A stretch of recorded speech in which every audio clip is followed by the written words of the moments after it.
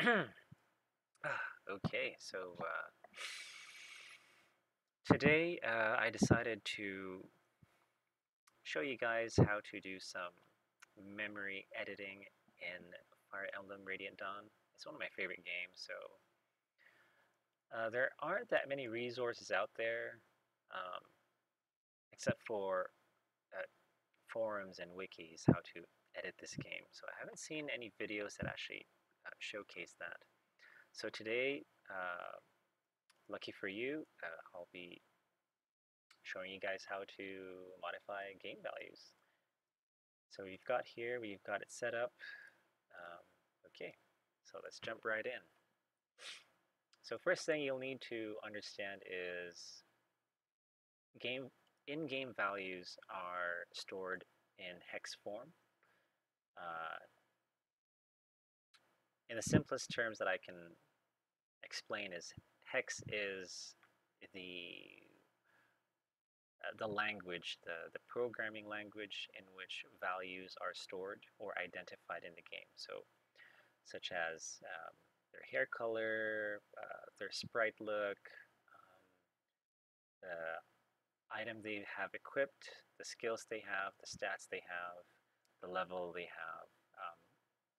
All these game values can be found and modified by looking at the memory codes. So in this particular case, we have Ike's. Oh, by the way, sorry. You can find gecko codes, of course, at the gecko website, and that is here. Sorry, there. The code database for Fire Emblem Radiant Dawn. So you can find them at geckocodes.org. However, not all these codes will work. Because depending on the version of Dolphin that you use, of the emulator that you use, the addresses can change. But more on that later. So now we're just looking at Ike's skill modifier.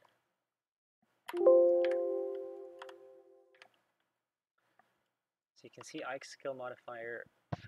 We'll just input the address here at the search field.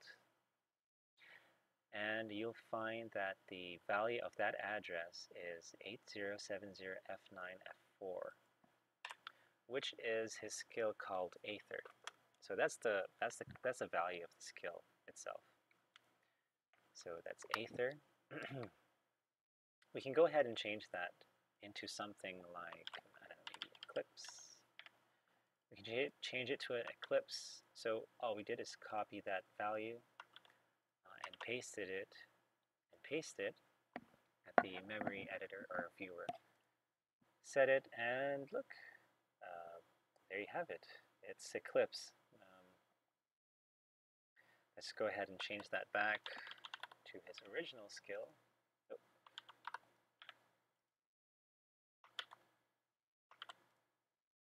And it's back to his original skill, Aether.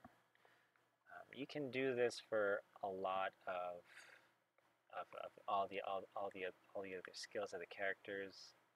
So as you can see, I've done it for everyone.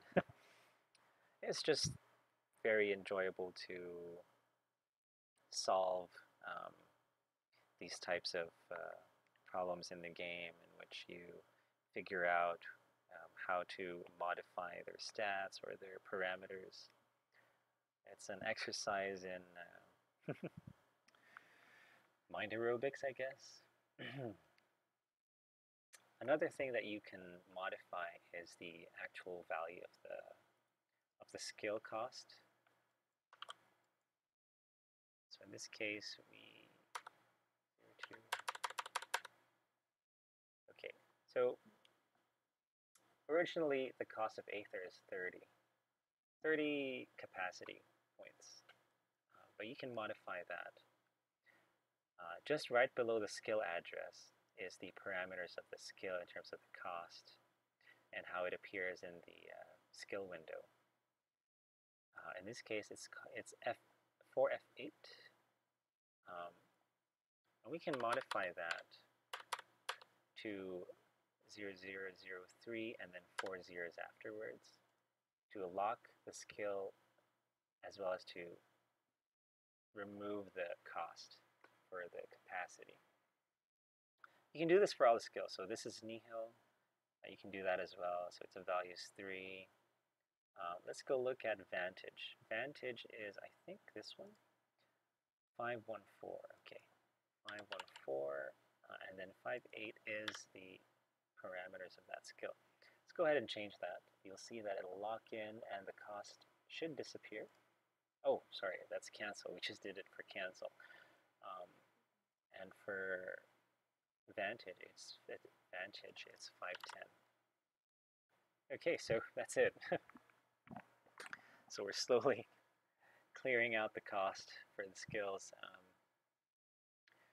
You may also notice that the game allows you more than 6 skills. This is so that the game can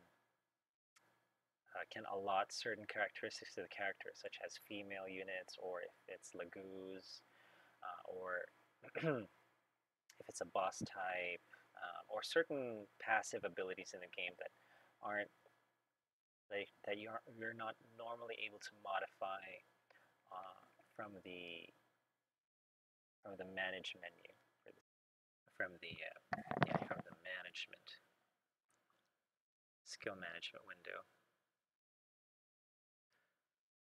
Next thing I'd like to point out is editing items. So items is just right below the skill list. Let's go and take a look at that again.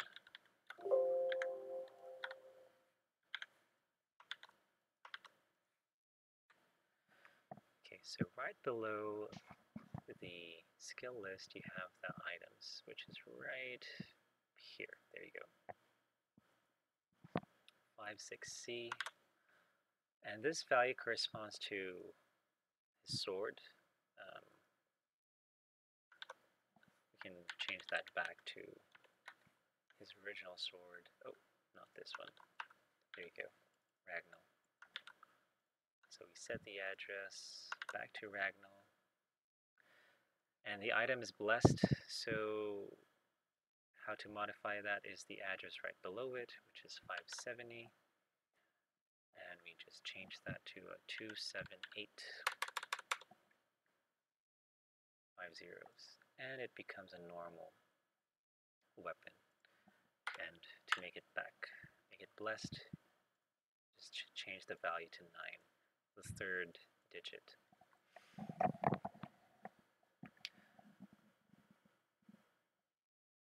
Another thing that you can modify are the parameters, the values of the stat boosting items. So in this case, we have the Seraph. Let's look at Seraph, because that's what gecko codes gives you, the address for Seraph. And below that should be, a few lines below that should be the address for energy drop. So let's copy that 010123. I've actually modified this already previously. So what it does is it modifies the amount of strength that energy drop gives. In this case, we can make it 3, becomes 12, 4, it becomes 16, 5, it becomes 20, and so on. In this case, let's just put it to 2, or 3. Notice that if I've also equipped the stat boosting item so that it gives the stat as it is in the inventory of the character. Normally, you're not able to equip these stat boosting items, but you can do so in the item slot memory. So let's go ahead and look at that again. Oops, sorry about that. Like skill modifier. So the item is here. That's the item slot number 1, slot number 2, steel axe, slot number 3, Rudol gem, slot number 4. So the value for an equipped item is 2, 7, and blessed is 9, pretty much. And you can do this for all the other, all the other items. If you go back to Seraph, all the other stats, I mean, Seraph.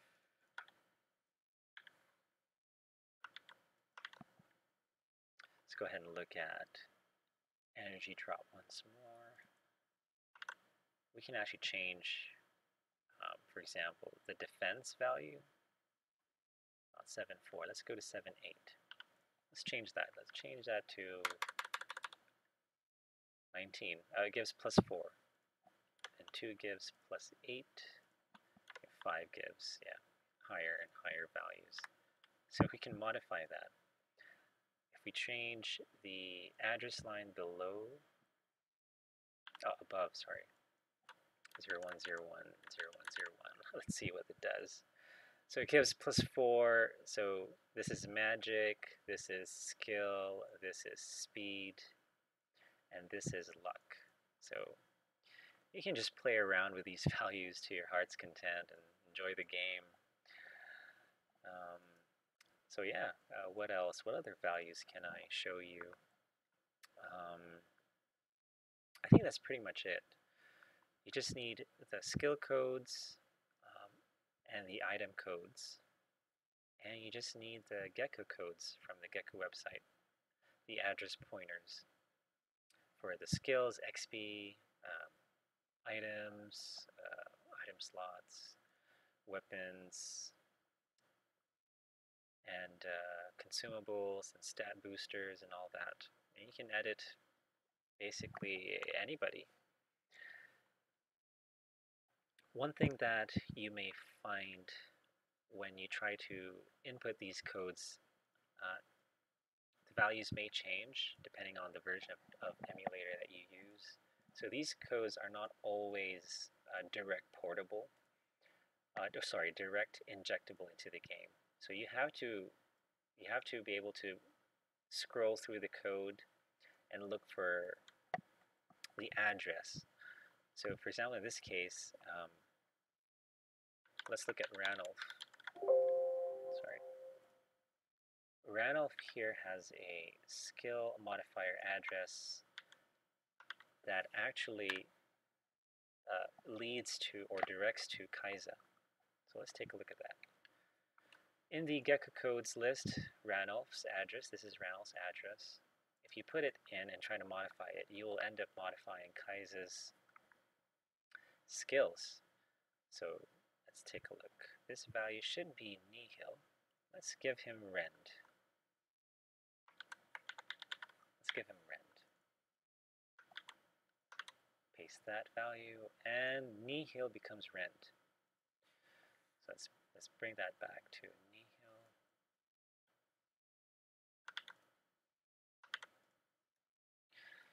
So you may have to do some manual searching, scrolling through the code just to find out whose address you're modifying, if it doesn't modify the intended character.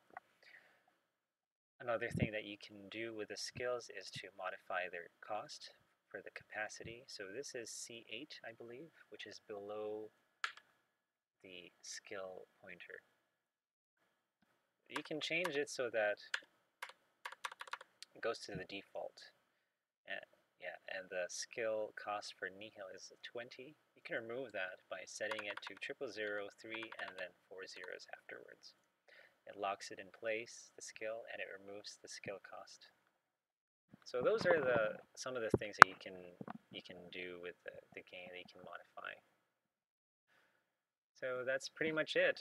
I hope you've enjoyed this tutorial on how to modify Radiant Dawn game values, skills, and items. And enjoy reminiscing the game. Until next time, guys.